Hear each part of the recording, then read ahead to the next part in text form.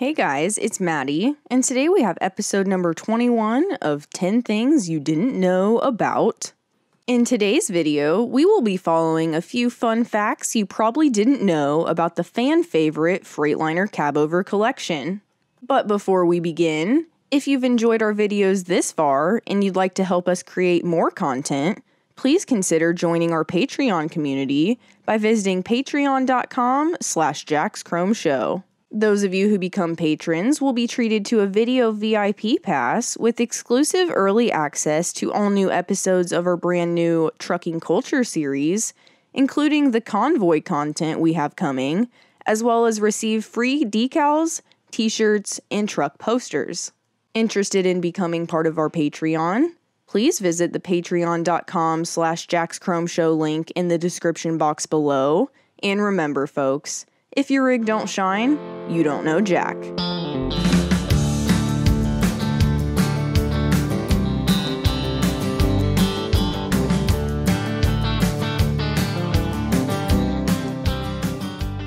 Number 1. Freightliner was officially founded as the company we know today in 1942 and quickly forged on to the forefront of all freight haulers by releasing their first rig ever and also introducing the industry's first commercial vehicle to come equipped with an all-aluminum cab with their Model 600.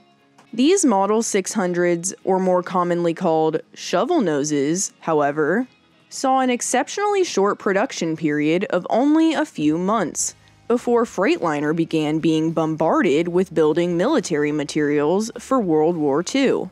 These cabovers were continued after the war around 1947, but would eventually become the B-42 Eastern Freightliner tractor version of the truck in 1950. Number 2. After entering into agreement with White Motors Company in 1951, almost all Freightliner trucks would start to wear the white Freightliner face until the mid-1970s. With the first white Freightliner co-branded WF64 cabover coming out 2 years later in 1953. This white Freightliner would feature a few firsts, including the first ever overhead sleeper, optimized for over-the-road applications while also accommodating restrictive length requirements at the time, as well as one of the first alternatively fueled designs to ever debut, with the ability to be powered by liquefied propane, diesel, or gas. These WF64 trucks promoted the partnership and popularized the Whiteliner nickname for both the new merger and the model. Number 3. Following Freightliner and the entire industry's first 90-degree tilt cabover in 1958, the company continued to grow and production picked up pace at a rapid rate due to their popularity, with sales seeing an increase of over 33%. This, in combination with increasing import tariffs imposed by Canada, caused the company to open up its first Canadian Freightliner manufacturing facility in Burnaby, British Columbia, in 1961. Continuing on this cabover craze, production efforts were also increased in the States, with assembly plants opening up in California, as well as right here in the Hoosier heartland of Indianapolis, Indiana, less than an hour away from our home here at Jack's Chrome. Number 4. The company continued to make a killing on their cult classic cabovers, and in 1965, they took things to the next level when they produced their Turboliner truck, powered by a big Boeing turbine gasoline engine. This allowed a more aerodynamic approach, with an overall weight of 2,400 pounds less than that of other trucks at the time offering diesel engines. Unfortunately, the greatly growing gasoline prices took a terrible toll on the Turboliner truck sales, and the model was eventually phased out of production after only a few years. Boeing wasn't far behind either, and in January of 1966, they too decided to discontinue their gas turbine production shortly thereafter the Turboliner's release, in order to focus their resources on the 747 jumbo jet program. Number 5.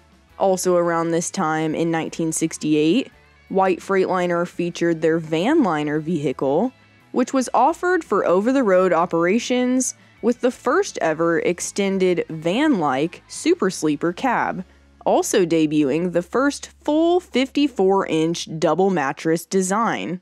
Also known as the Model 10464T, because the Cabovers came in 104-inch bumper-to-back of cab configurations, these vanliners were very versatile and launched as the most luxurious long hauler, with the model marketed as a truck with a living room. Number 6. Perhaps the most prominent cabover model ever produced by the company was the crazy popular Powerliner model made in 1973, which lived up to its large and in-charge name by packing a powerful punch, producing 600-plus horsepower housed in a huge 2,000 square inch radiator. Freightliner's flagship Powerliner featured a flashy, jumbo-sized grille and was launched as the largest cabover ever created by the company, holding a huge spot in Freightliner's history, as well as the hearts of classic, old-school, cool cabover collectors across the country. Number 7. Despite the popularity of the prolific Powerliner, the distribution deal between Freightliner and White dissolved the next year in 1974. But before this business merger went belly up, White Freightliner manufactured their 100,000th model, a special edition cabover engine, which several said looks strikingly similar to the classic cartoon series Scooby-Doo, Where Are You?'s Mystery Machine. Number 8.